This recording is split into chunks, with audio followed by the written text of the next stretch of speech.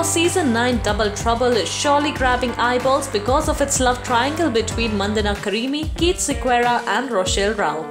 Ever since Keith and Mandana started getting cozy in the Bigg Boss house, his girlfriend Rochelle started feeling insecure, and the situation was intensified when Keith gave Mandana a sensual back massage right in front of Rochelle.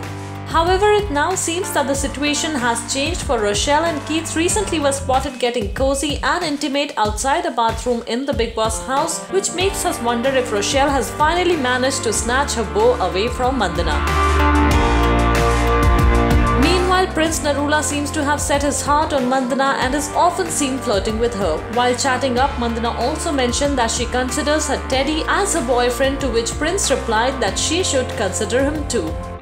For more on movies, fashion and entertainment, stay tuned to movietalkies.com.